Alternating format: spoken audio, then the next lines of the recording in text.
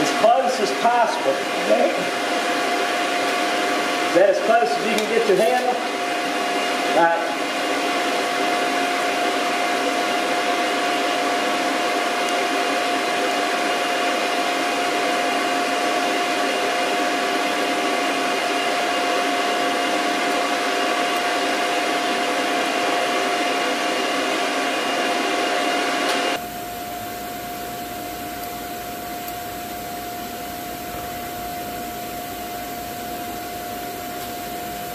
Got stuff coming out of my riser. What's that? Riser's full here. I can't hear you. That riser came full out there. Yeah. Let's put some more in it.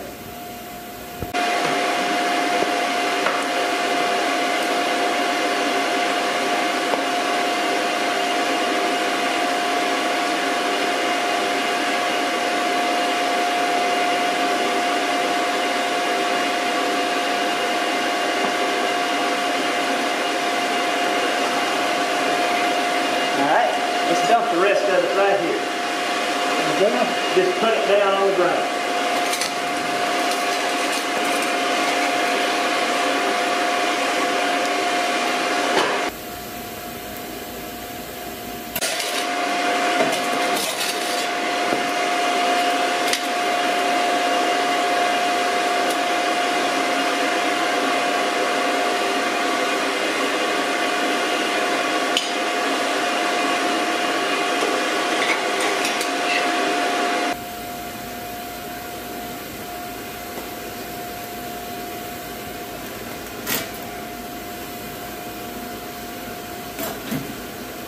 Well, how'd you like your first iron pull? That's pretty much what I expected it to be. 2 people was a little lighter than I thought it'd be. Yeah, but it's way too heavy for one. Yeah, you can't handle it.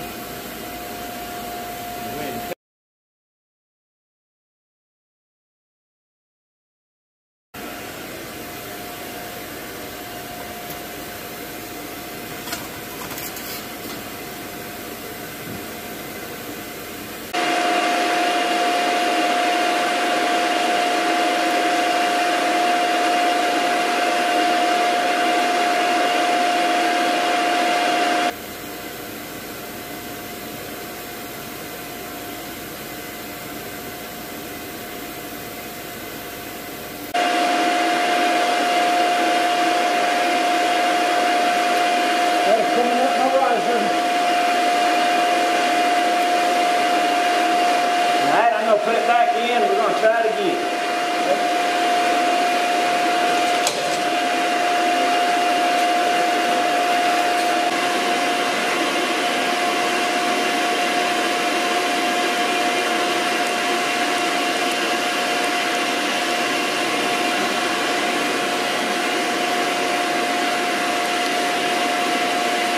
Alright, we'll dump the rest in the pot.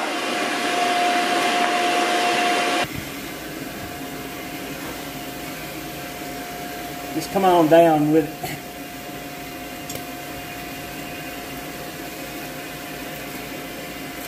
All right.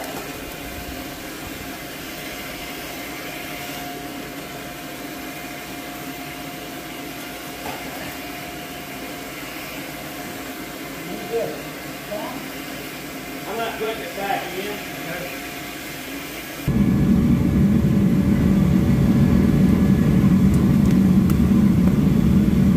What is that, about 3 inches thick? About 2 3/4. And probably 10 inches diameter. Maybe 9. I'll have to wait till it cools down. Well guys, these are the 2 rails that we cast. Steve's just going to take them back with the risers on them. And how you going to cut them off? Put them on my dual 26-inch hydraulic table. All right. Cut right through them like hot butter. So anyway, and I forgot, we didn't weigh these, but you said they weigh about how much a piece? Should have been 56 pounds in this part. Yeah, Yeah, of course we had more than that tied up in the risers and the runners. We almost doubled it. Yeah. Yeah, you can come right here. Well, I was going to get your sign so you could scoot in here. Well, it's my channel, so they'll know, Yeah, they'll know what it is. Hello, guys. I want to introduce you to Steve Watkins. He's from Houston, Texas. We cast 2 huge rails at, I forgot how many pounds a piece. 56 pounds. 56 pounds, and that's we probably doubled that in risers and gating. So we were probably pouring close to 100 pounds and all. And anyway, one turned out better than the other. We had a little, it looks like we had some inclusions on the iron and on one of them, but the other one turned out good, and Steve assured me that, oh, that's going to be cut out of there anyway, so as long as he can use them, I feel good about it. Yeah, this was just, I work with straight edges this long all the time, and as long as I can get it on my planer and there's enough metal, we'll true it up. Yeah, speaking of which, if you would like to see some good metal planing videos, check out his channel. He's got a Rockford 1943 open face. They call it an open face planer. Single arm. Yeah, it comes out to one side. It's not like a lot of the older ones where you got a bridge. It goes all the way across, or a gantry. And but anyway, this is a beast, and he cut some serious chips on it. He does a lot of the straight edges, and you could actually mill a lathe bed on this thing if it's not hardened. It's got a 8-foot travel. Yeah, so. And that's, I guess this project is for a hardened bed lathe, so he's not going to be able to actually use the planer on that job. He's going to actually have to rig up a railing system made out of these cast iron rails for a trolley to ride on, if I understood you right. Yep.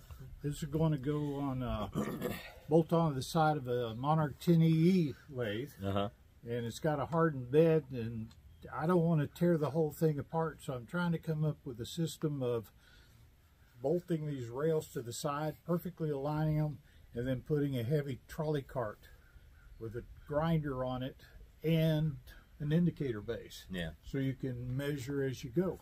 Okay. And you don't have to tear the whole thing apart. If it works, save myself a lot of trouble. Yeah. If it doesn't work, I'll grind it. I hope it'll work for you, especially after all the work we put into this. Yep. Well, guys, that's it. I just wanted to introduce you to Steve. Steve, thanks for coming out. Hope you have a safe trip back. I'll be thinking about planing this all the way home. I'm anxious to see pictures of it. And guys, if once Steve does that, I'll see if I can get him to shoot me some pictures, and I'll add that. Good deal. Thank you. Yep. Bye, guys.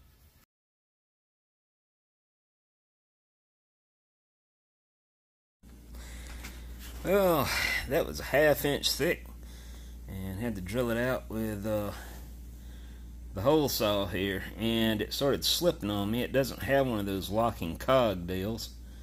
It's threaded and it's stripped out, so my beautiful weld held. I got some special rod for welding stainless to steel, and that's what I use with this, since these hole saws are so brittle. I will admit it did break on me one time after I welded it and had to re-weld it, but the stuff's pretty good, whatever it is.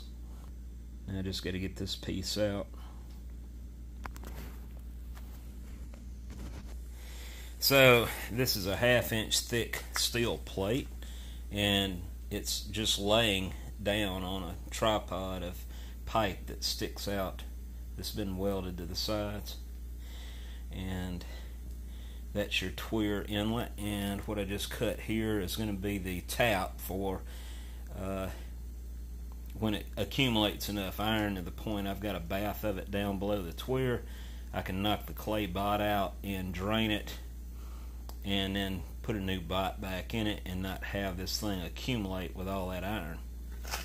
Work on getting the forming made for this now, and that's going to take all day, if not tomorrow, as we form it up. And then with, this is something I never really talk about, but refractory, you have to you can't have any kind of porous material against it, or it'll absorb it like a wick and create weak spots. You don't want that. We'll be putting silicone down around this ring along with plugging the holes, and from there we'll start forming it up and then ramming everything. I'll show you that when we get closer to that point. I got the entire lining chipped out, if I haven't mentioned that already. Spent most of the day yesterday making the core, which is this piece here, and it's slightly conical.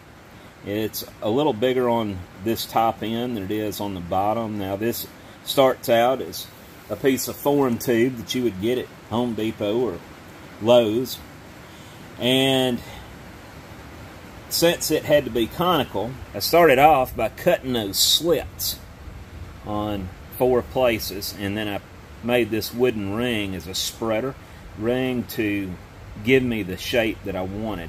And the only reason I'm doing this is to try to keep the side clearance of the thermos mass, between the thermos mass and the crucible, parallel, as parallel as possible. Now, it's not going to be exact to the crucible's profile. So from there, so all I did to start this with is I took and ripped on the table saw down to about 2 inches from the end of this first tube. There's several factors that you got to fix. One is when you're spreading this out like that, you're going to have roundness issues. It's going to look like an egg as you deform it like this. So you need to add like a 3-ply, as I did to this one, of extra form tube. And I just use the same size form tube. Now once I put this inner piece in, once I had it established, then I take a second piece of form tube the same length, I rip it one time, and I put glue all over the first piece, in between them I guess, and I slide it down in that next piece, and I band it real tight to help it conform to the first tube. Now when you do that, you're going to have a V-shaped gap on one side, so you have to cut, I usually have a leftover piece like 6 inches, 4 inches, it doesn't matter how long it is, and you just start filling in the gap with little triangular pieces all the way up. Then you cut one more piece, you put glue all over that, you rip the other piece in half, and you put it over that piece with the gap 180 degrees from where the other gap was to help kind of blend the roundness. And then you repeat the process by cutting little wedge-shaped pieces to fill the much bigger gap that was formed on the 3rd ply that you put on there. And again, you band it really tight to help it conform to the previous profile of the inner parts. So once you get all that done, and like I said, this took me all day, then I start attacking it with a foil tape.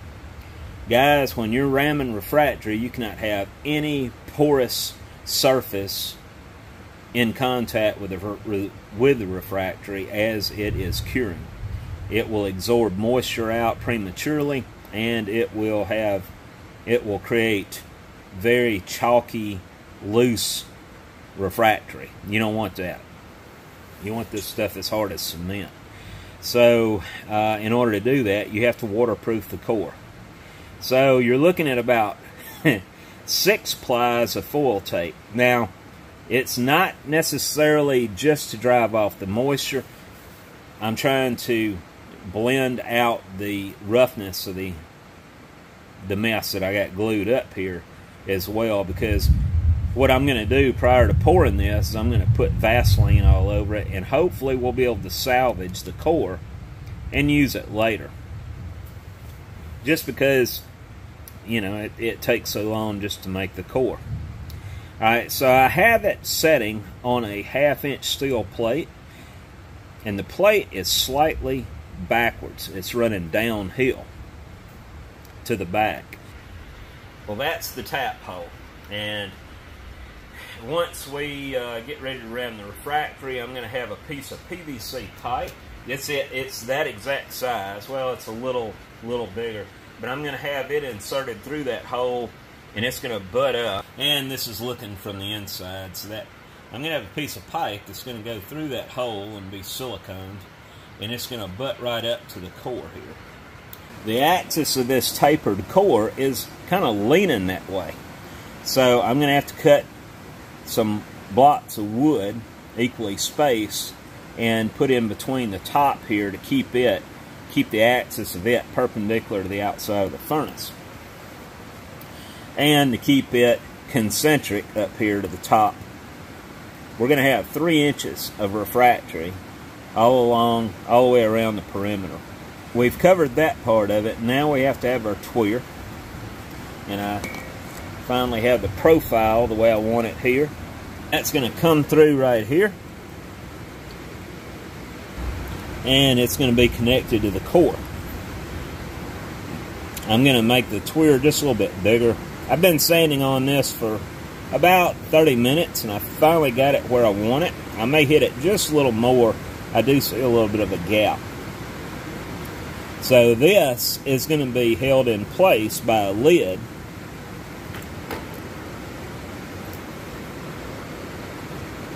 Right out here. So as you can see, I got to mark the length of my pipe and go ahead and cut it. And it's got to be square. And it's going to be bolted to a lid that's going to be siliconed on down here. Once we get all that in place, hopefully it'll be sometime tonight, it may be tomorrow. Man, that rain's coming down pretty good. I'm sorry, I apologize for the background noise, but once we get that done, we will be able to round this along with the other furnace tonight, hopefully, and then we'll be able to focus on making the lid. While we're making the lid, of course, this is going to continue to stay in there. We're going to have a cover. I've got a cover that I use each time for this, and it leaves a hemisphere in the lid. Now, on the next furnace, we're going to actually have up here at the top, we're going to have a duct that goes down and comes out the outside of the furnace and goes back in, and it's going to have a venturi effect that's going to help pull these hot gases that are superheated through the duct and back into the burner again to help with the fuel efficiency along with the heat. That's going to be a long drug out process, and you can't do that with a regular pipe, guys. It'll melt on you. It won't last but about 10 minutes once the thing gets up to temp. So it's going to have to be a refractory material that'll handle it. But anyway, I just wanted to show you where we're at on this. Well, guys, I wanted to do a little box opening here. We had to move the spindle here into the corner by the coil. Don't worry, I'm going to cover that up before we start using this again. I've been using it quite a bit now. Mr. Pete gave me the phase converter I'm powering this with. I have had a lot of uses for it. It's a very handy tool to have. But anyway, this box was sent to me by Steve, a subscriber of mine. And before I open this and tell you about it, let me tell you a little about Steve. Steve has a very interesting past. Steve has built horse-drawn vehicles back in the 70s and 80s. And I was just talking to Josie not too long ago about how cool it would be if she and I could rely on just a horse and buggy to do the things we do. And 95% of our road trips involve going to the dollar store or to the cracker station, which is a little farther. But anyway, yeah, I thought that was pretty cool that he used to do that as an earlier part of his career. But he was kind enough to provide an inverter. He asked me if I could use, and I said I sure could, because I have other uses for the phase converter Mr. Pete gave me that are probably a little overkill for just using on the spindle sander. Plus, this is an inverter with variable speed. So I can adjust my spindle speed with that knob. And, you know, I got my regular on and off button here to switch the thing on and off. So you guys chime in. Yes, I do read your comments. I apologize for not replying, but I do read them. So I know several of you will be able to tell me whether I can do this or not. But my idea is to completely do away with this control box and replace it with this one. Or do I still need to keep a main disconnect on the machine with that right beside it? That's my question. No, trust me, I will not try to wire this. I don't want to fry anything. But, you know, we're simply going to be going from a switch box with a simple red and green button on it to an inverter that's got the same buttons on it along with the speed control. So, Steve, if you're listening, I do appreciate this.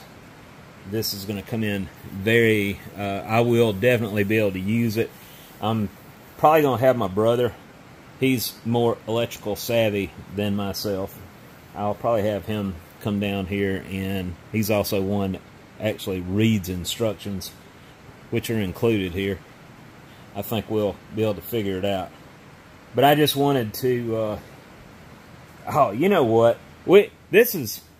Speaking of box openings, I forgot all about this. This is a job Keith's going to need. Luckily, he said this got put on hold, but I need to open it because I done forgot what it was.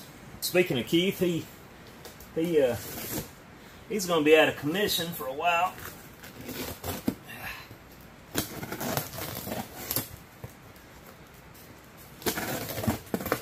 Well, he put the tape on it, didn't he?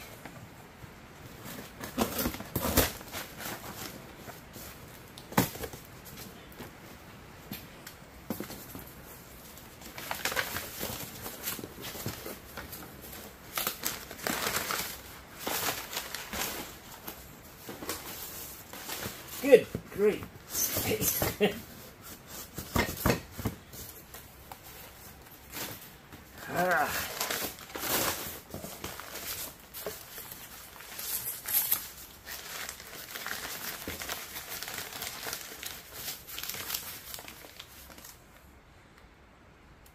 Okay, this is for the Vulcan engine crosshead gib.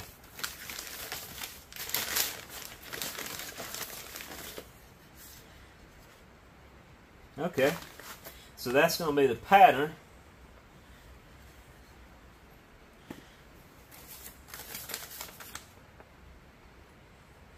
We'll need two. All right.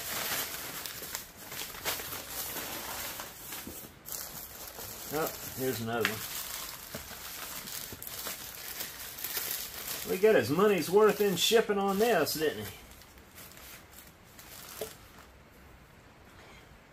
Got a split pattern, and this is the core box. Alright, so we'll keep that together.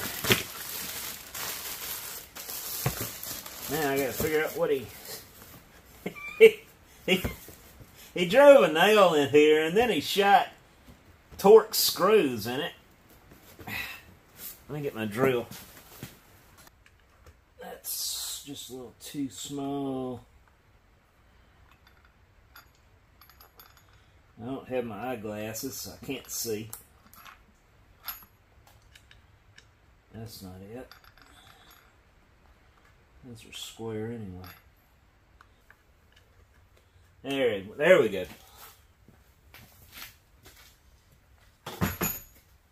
Finally. I hope Keith doesn't have 3 different size Torx here.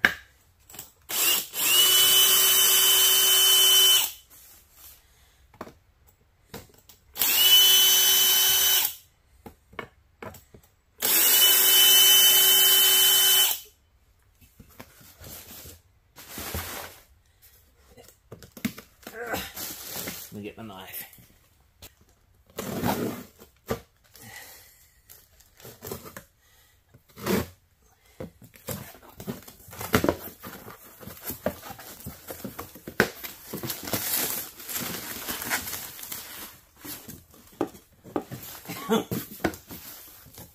What? Ah, okay. Our bearing bronze.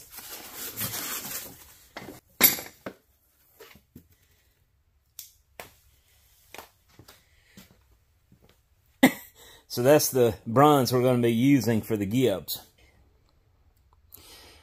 Notice he put the arrows all to one side, and that way I won't mismatch it. Huh, that's... I know Keith wouldn't do this, but you can't see the draft angle until you put some calipers on that side.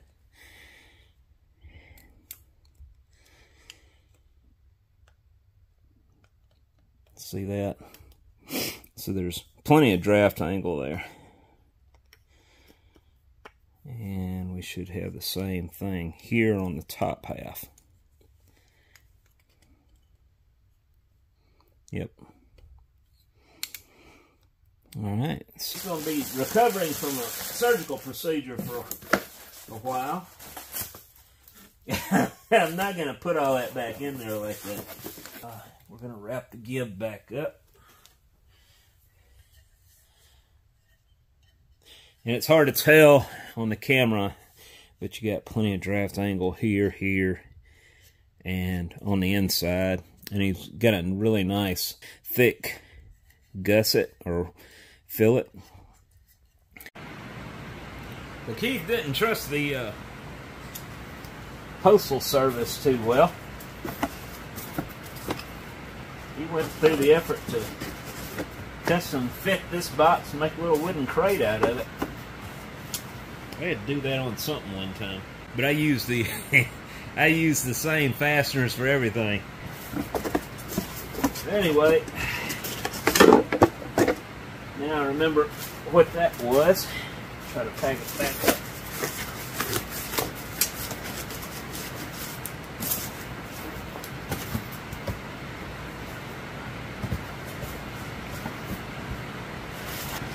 I got quite a bit of packaging material. Well, my friends, I'm going to let you go right here. Next week, we will show some of the ramming of the refractory, getting all that and the lids done, and try to get these projects up and burning soon. You know, I said it's going to take about 2 weeks. That's about, so far, I've got about 1 week tied up just into this point, between chiseling out the refractory, getting everything sealed off, which Josie gave her the credit for that. But anyway, y'all take care. As far as the background noise, the weather has been really bad here, but it's affecting everybody from the coast all the way to Canada. By the time you see this video, I'm sure the weather will be a lot better. I hope. I've been adjusting quite well to this 75-degree temp in December, and now it's going to be dropping down into the 40s and 50s.